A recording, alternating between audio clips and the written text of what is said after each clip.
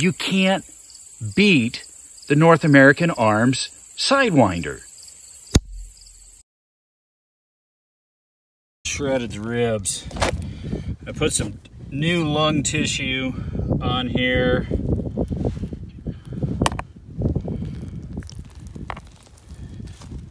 All right, and that's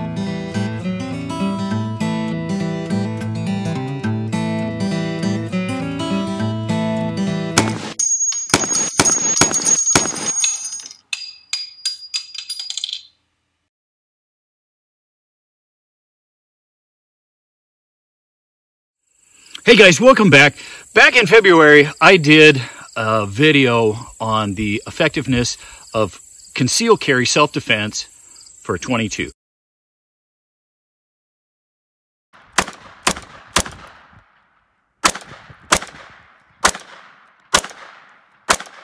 At the bottom side, and I know we hit some ribs. Oh, there's the underside of the ribs, guys. I mean, that's pretty impressive. These ribs.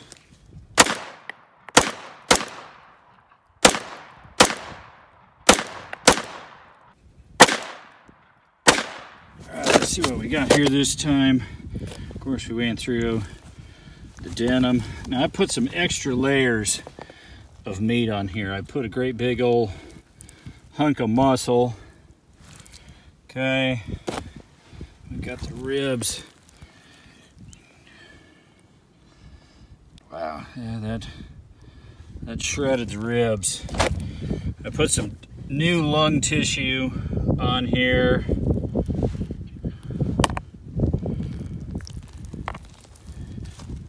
All right, and then now I did it with the Ruger LCP-2, and I had a dead cow, and I was shooting .22 long rifle through the ribs into lungs, and it's, you know, I had no idea that it would be my highest viewed video. It's at about 500,000 views now.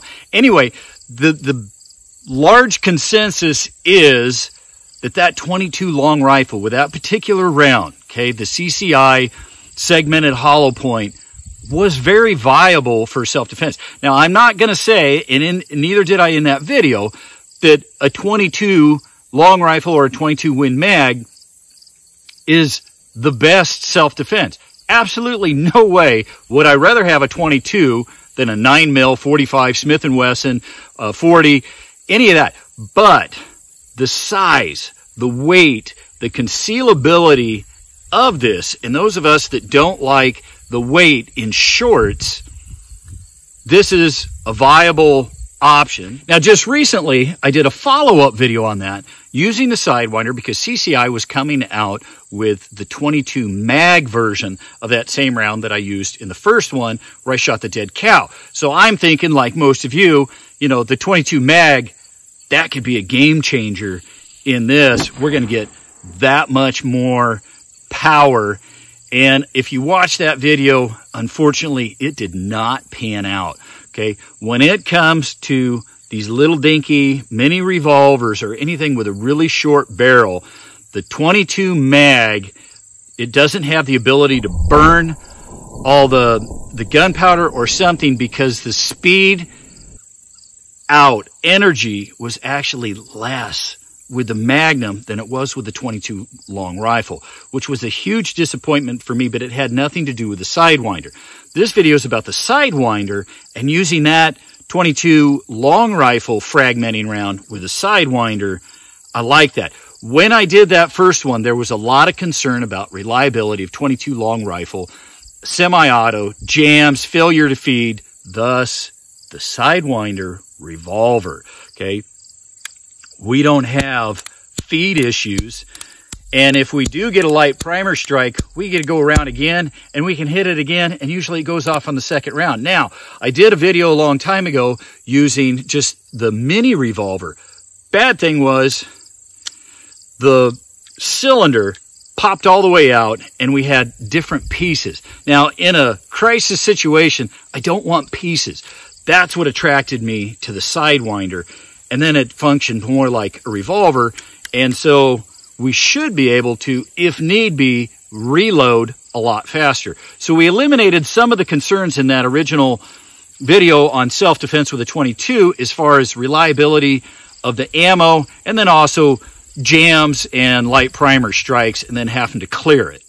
Now when we're looking at the Sidewinder, okay, this isn't a distance gun, guys. I'm not going to stand off like I do in a lot of my videos at 50 yards and bang on the steel, and certainly not at 100 yards, okay? This is an up close. Now, in my video for the CCI ammo, the difference between point blank and 10 feet, there's no difference.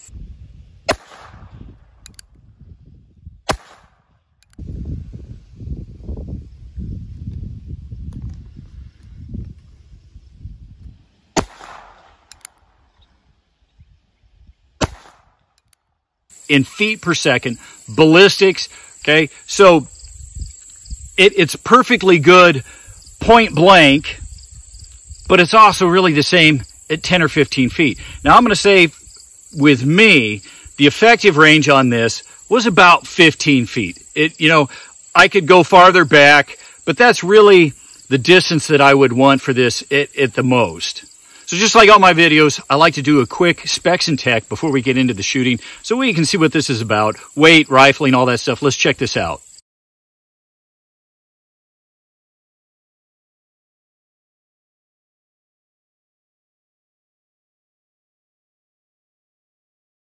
Okay, so before I get into accessories, everybody likes the shooting. Let's see how this shoots, because if it doesn't shoot good and I can't hit the broadside of the barn, then it really doesn't matter what accessories there are or what holsters there are. Let's see how it shoots.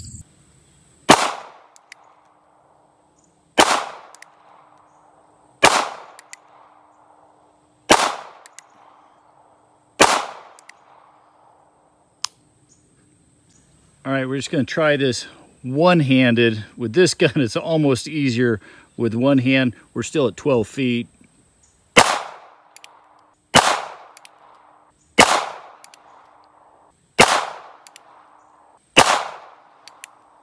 Shooting a little bit to the right still works. Okay, so now I got the Spear Gold Dot short barrel personal defense. I'm going to do both hands here and see what kind of groups we can get.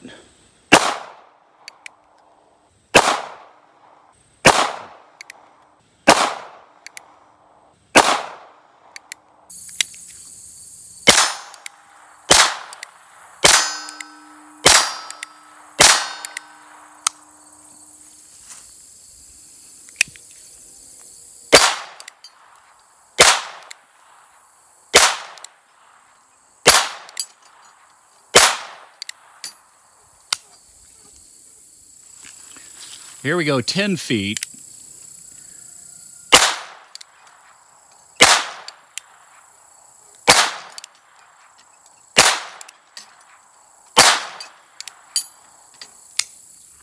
Hey guys, if you like this video, if you follow Beyond Seclusion, help support Beyond Seclusion, it is really easy. All you gotta do is go to our webpage, use these links anytime you go to these to buy anything. That helps support Beyond Seclusion. The other one is our Amazon page. That's a huge one.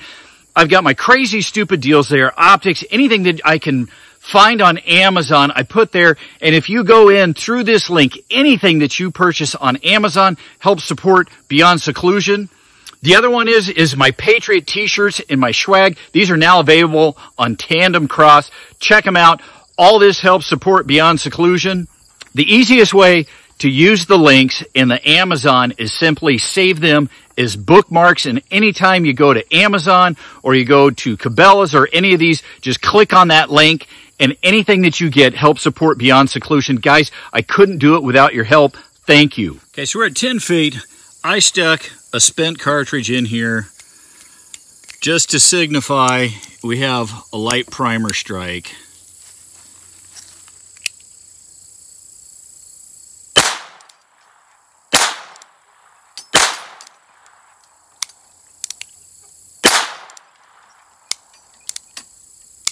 Okay, we step back to 15 feet here, make it a little bit more challenging.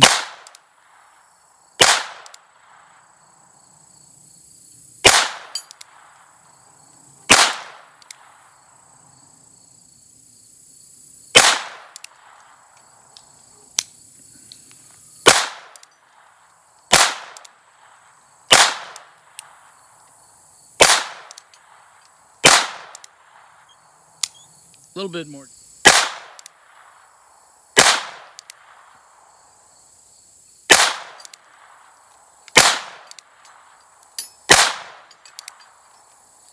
Okay, let's just see what we can do with two hands.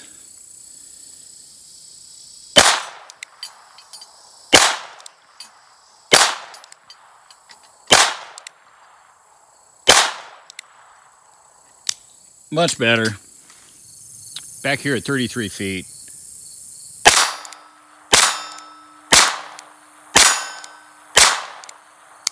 I got one bullet left. We're really going to push this here. I don't expect any way of hitting this. Nope. Okay, so that wasn't bad. It's definitely not a distance gun. I can't do with this like I have with a lot of my pistols. If you follow my channel, you know, no go at 50 yards for me, but I do like it for what it is. I mean, this thing is so ridiculously small and light. Let's check out some of the accessories and options that we do have with this. This was the first mini revolver I have. It's got a fold-up handle here. I really do like this, and we can get this for the Sidewinder. What I wanted to show you was, though, is the difference in reloading. The one downside to the original that I had was you had to pop out the whole cylinder, and then you had to actually poke these out. And that just wasn't very fast. Okay, you got 5 shots, but I really am not gonna want to try to reload this in a hurry. Really like the Sidewinder is the ability to reload a whole lot faster. Just a slight cock back. This pulls out, drops down. They drop all out, and boom. Now, an accessory that I found that's awesome is this RCV. This is the perfect little, unfortunately they don't have one for the 22 long rifle, only for the 22 mag. I'm hoping they come out with one, but they stay in there. It doesn't look like it. And then we just set this on here like that.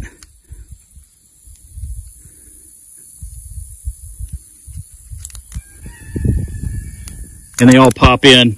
Again, nothing like dropping a mag, but it is a whole lot faster than putting them in one at a time.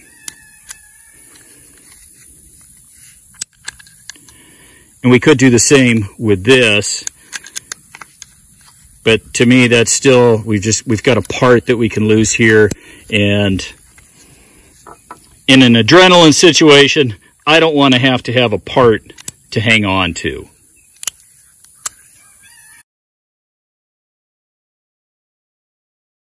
One of the things I like about the NAA is there's a ton of accessories out there, holster options. This is a crossbreed, kind of the standard pocket one, and it just fits in there like that. The idea is that these catch on the pocket and it stays in the pocket and you just pull it out. Now, one of the things with concealed carry that I don't like is printing. With some of the different firearms, this is really small, but in a loose fitting pocket, you can still have some printing. This is one of Kevin's conceal holsters, okay? And these are really cool. I found these online. And the idea is, it looks just like a wallet. It's almost the exact same size. And a lot of us are accustomed to the feel of a wallet in our pocket. We're not necessarily accustomed to the feel of a pistol. I know that probably sounds kind of strange for some of you, but for me, I just don't like this flopping around in my pocket. So let's do a little experiment with these two. Okay, so for me, the ultimate, I think, in challenges for concealed carry is wearing shorts in the summer. It's a lot easier in the winter when we got heavy coats on and stuff, but just a loose pair of fitting shorts. Right now I got nothing in there. I'm going to put in the wallet or the revolver and see if we can tell the difference. Okay, so I got one in each pocket.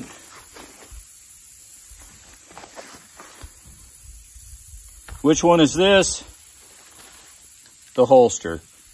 It does weigh a little bit more, so it does kind of pull a little bit But here's the wallet, really about the same.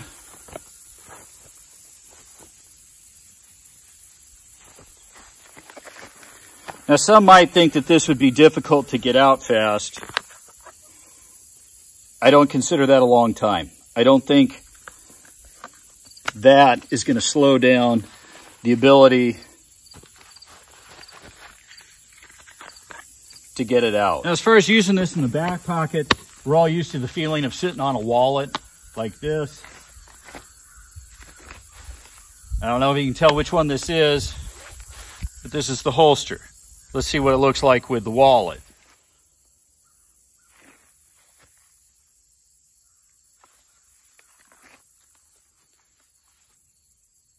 Now, Kevin's concealment holsters, I really like these. There's a lot of different models that'll fit. This is the Ruger LCP2. I did a review on that. I really like this for a little pocket pistol. He does have these for some of the 3As and stuff. As we get bigger, it's going to get bigger. It's still somewhat wallet size though. Okay, the nice thing is it's a good fit. As far as printing, this looks either like a large phone, a pocket organizer, or a wallet in your pocket. Okay, so not bad. It's definitely not a distance gun. A lot of people scoff at the 22. Again, I in no way, shape, or form am I saying that this is better than a 9mm. But when you look at that test that I did with the cow, and this pointed at you, you know, I don't think a lot of people are going to be going, well, you know, that's just a 22 pointed at me. I'm not too worried about that. It makes a lot of noise. For the novice, you know, that doesn't want to mess with a mag-fed, semi-auto, light primer strikes, any of that, it's just, you can't beat the North American Arms Sidewinder.